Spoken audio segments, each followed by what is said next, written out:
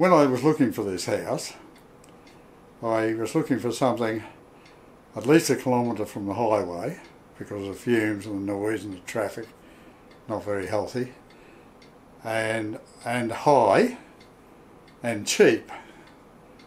And this particular place fitted all those bills. High because of the radios. That's the amateur radio. There's HF, UHF, VHF, even the microwave, and that little square one up there is actually 6.5 gigahertz. I went to the hospital. I think it was with a stroke or something like that. And when I came home, I used to make up a stew once a week in a big cast iron pot out there. So I started making that and forgot all about it. Remembered it a few hours later. There was just a black charred mess in the bottom of the pot. And things like that, you know. I used to make marmalade. I used to make 18 jars at a time, you know. And I'd give it away to people like that. And I tried to make marmalade and it just didn't work anymore. That's why I got started with Meals on Wheels, and their meals brought me back. That's where I started to pick up my health. Just on there, the soups alone. I used to buy a heap of soups and I'd have a couple of them a day with a slice of bread and margarine.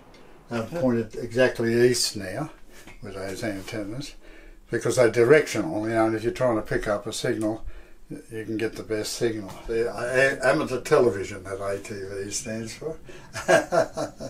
I haven't met anybody, not from Meals on Wheels or facilitators that look after my package.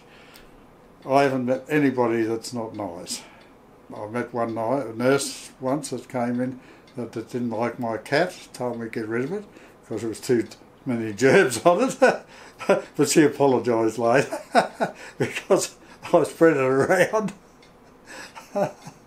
And everybody said, no, that's the best thing. Like, you've got to have a cat.